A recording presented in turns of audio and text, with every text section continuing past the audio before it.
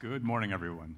So first, this is intended to be an entirely practical talk. This is not a research talk, so the target audience are engineers, people who need to get stuff done, as opposed to researchers. I'm Jeff Shukis. I work for Voicebase.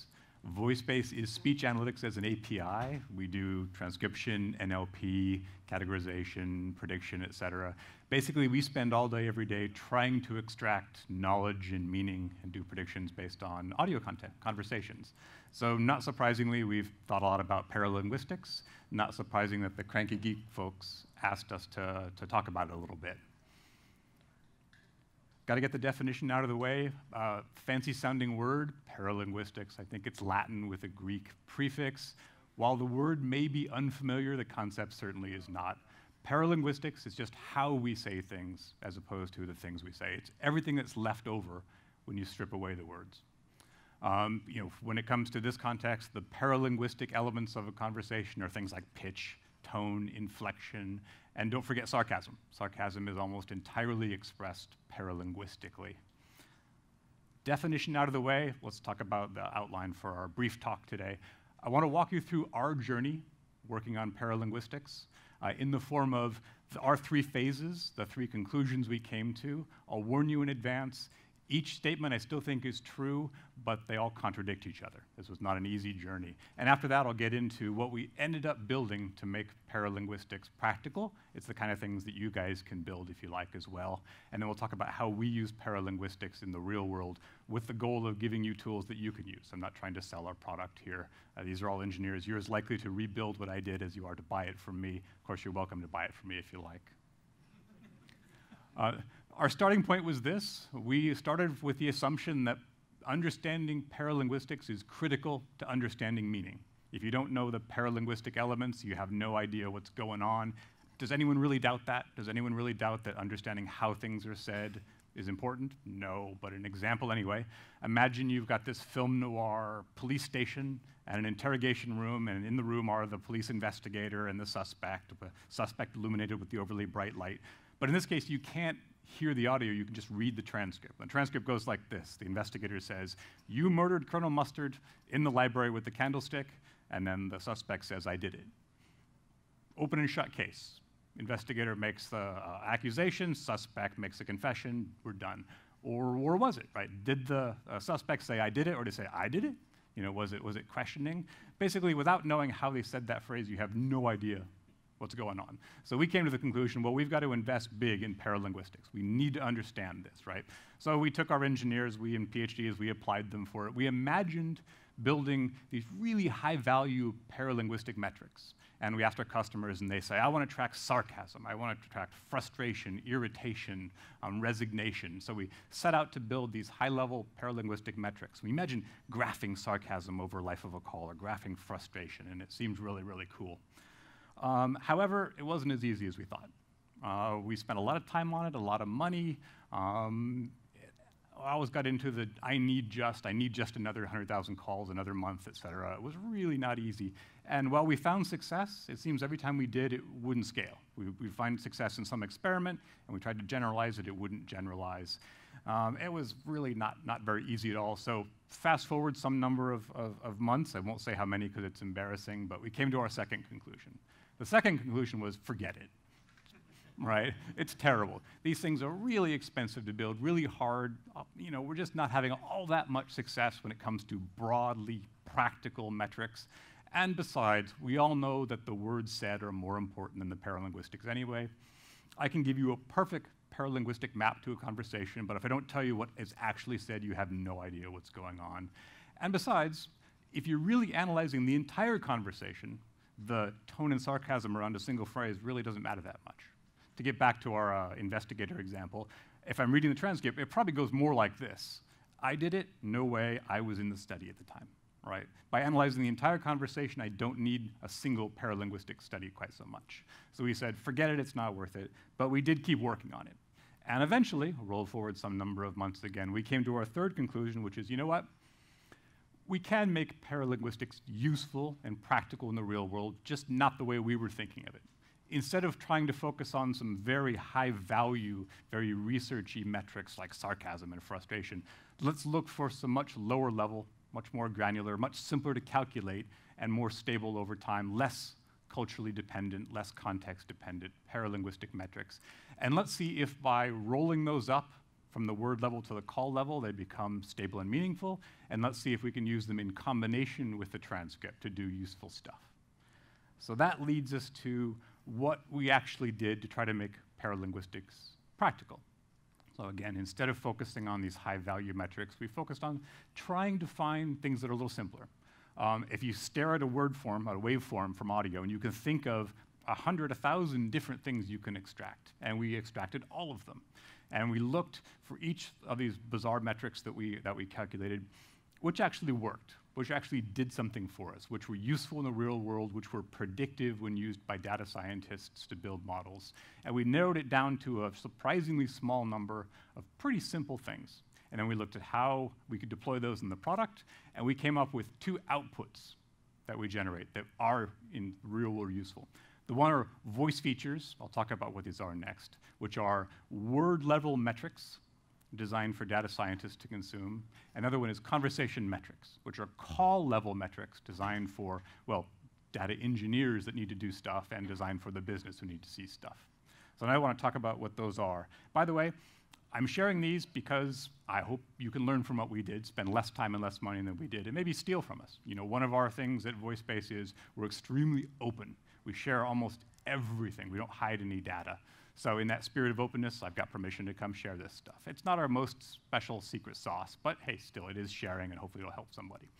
So what you're looking at here is part of a giant Voicebase output. We output everything as a JSON file. Part of that output is just the transcript. Part of the transcript is what we call the words array, which is a sequence of the words that appear in the transcript. Here we're staring at one word. It's the word because. And then there's a number of paralinguistic elements. The first one, dirt simple but really important, S and E, start and end. These are the start and stop times for that word. I'll tell you in the next slide why that's really important, but for now, just think of start and stop as paralinguistic elements. The next one, V, is the word level relative volume. We took the overall volume for that caller and that call, and then we look at this word and say, how much volume does this word have relative to the average? If it's higher, it gets a higher number. If it's lower, it gets a lower number. And you end up getting a 0 to 2. It's actually 0 to n, but it's usually 0 to 2 kind of number. And then we pick 2 frequencies. It's shocking it's only 2. We tried 3, 10, et cetera, but it turns out the 2 most dominant frequencies are the ones that are the most predictive in the kind of work we do. And what we look for specifically are what are the frequencies within the waveform that have the most energy skewed toward low frequencies. It turns out the low frequencies are the most predictive. So what you'll see here is 2 relatively low frequencies and the hertz, the frequency in hertz for that, and the relative energy for that. So this is it. This is the low-level metrics. Frequencies, volume, start-stop time. If you're a data scientist, this is gold. If you're a business person, this looks annoying. But if you roll these up, these are per word, to the call level paralinguistics, you get this. They're way more useful. This is a bunch of metrics. By the way, we share the algorithms for these, so you can go duplicate them yourself if you like. I want to talk about these in groups. The first group is talk time, talk rate, and overtime metrics. These are all calculated from start and stop times.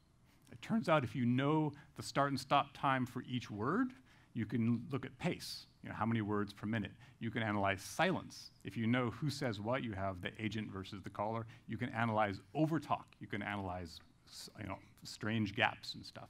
You get these great metrics just by analyzing and comparing the start and stop times of words. The next set are the style, tone, and volume metrics. Change in pitch, change in energy, change in voice dynamism. These are actually remarkably useful, and they introduce a concept we call change. A lot of these metrics, if you graph them for a call, go up and down and up and down and up and down, up and down, crazy little graphs in useless ways. However, if you take a call and you divide it into thirds, and you roll up the metrics from the first third of the call and the metrics from the last third of the call and do a ratio, they're really useful. So for example, I have a certain pace. And if you're talking, imagine again, it's a contact center and agent. If I'm talking at a certain rate during the first part of the call, and then I look at the rate of the last part of the call, if my talk rate went down, I'm probably a little calmer. If my talk rate went up, I'm probably a little frustrated. So simply rolling up start and stop times into a change in pace, or a change in voice energy and a change in pitch, turns out to be remarkably useful. And the third one, if I had more time, we'd get into it, sentiment. Sentiment turns out to be best done as a combination of the words said with the paralinguistics. You can do sentiment on words alone, it's not really useful. You can do sentiment on tone alone, it's not really useful. You combine the two, it's pretty useful. But the really useful thing is change in sentiment. How does my sentiment change from the beginning to the end of the call? I won't say any more about that. This is probably another hour-long talk on these metrics, but suffice it to say, if you roll up word-level metrics into call level, they become very useful. Now, that leads to how we use paralinguistics in real life. So we do a couple things. First one is we take those word-level metrics and we hand them to the data scientists, and they become yet another feature when building predictive models. Right? Sometimes they'll be useful for a given model, sometimes they won't. You have to do the evaluation. We find that at least half the time, the word level, pitch, tone, frequency are very predictive, and they help make better predictive models. And the other half, they don't. Then again, we also roll them up into these call level metrics, the conversation metrics we talked about. Some of these conversation metrics are useful on an individual call. We have customers who alert when there's excessive silence, or alert when an agent talks for a really long time, the streak time. A lot of them, however, are a bit noisy, so they're best used in aggregate, graphing over time. By looking at overtalk incidents over time, you can find those agents that are just talking over their customers too much. You can find the agents that are talking too slowly or too quickly, et cetera. So aggregated metrics over time are great. But mostly what we discovered is that if you take the transcript, the actual words said, and you combine it with the paralinguistic elements, you get something even better than the two of those separately. And I want to give you an example. I think this is my last slide. Yeah. So what I want to do here is give an example of what we call categorization. Categorization is the idea where a call comes in and you want to flag it. Boolean yes, Boolean no, did something occur? Typical cases are, did the agent do a proper greeting? Was an appointment made? Was this an upsell attempt? All kinds of things like anything you can imagine. Flagging a call, Boolean yes, Boolean no. One of the ways we do that is AI. The other way we do it was with a query language, rule-based. This is an example of a rule-based or query-based attempt at categorization. I've got a new category I'm trying to create. The category is caller had a problem and ends the call being dissatisfied. Very, very simple. I'm trying to flag a call. Did this happen? I'm trying to flag calls where there's an unresolved problem, for example. In this case, I'm doing it with a dirt simple query. It's a horrible query. It's the worst one I've ever done. It would never work, and it doesn't use any of the good features of the product, but it's really simple to understand. I'm going to tag the call if the caller says problem, issue, broken, or failed in the first 30 seconds of the call. That's it. Now, in what we probably can see already is that's not going to do very well because it doesn't even attempt to get at the fact that they leave agitated. Now what I'm going to do is throw in a couple of paralinguistic elements just to show you that by sprinkling in a little bit of paralinguistics, my query all of a sudden gets much more expressive. And here we go. Now I'm going to tag calls where the caller says one of those words and the caller's pitch went up a little bit during the call, and their talk rate went up a little bit during the call, and their voice energy went up. They're a little more agitated, and they overtalked the agent twice. Really simple, arbitrary, but you can get the idea that none of these paralinguistic elements alone is probably worth tagging on, and even if it was worth alerting on, it doesn't give you any context. But combined with the query, you can make these query-based categories much, much more valuable. So that's V2 of our query. It's combining words, phrases, et cetera, with a little bit of paralinguistics. I think that's it. Yes, that's it. More information, you got my email there. If you've got contrary information, anything else to share, give me a ring. If you want more information on these metrics, if you want to play with them, give me a ring. If you want to just get a free developer account, go to the website, sign it up. There's some docs there which go over in more detail the voice features. Feel free to copy them, et cetera. And I think, good, I was early. I like being early. Any questions? Great. Thanks, Jeff.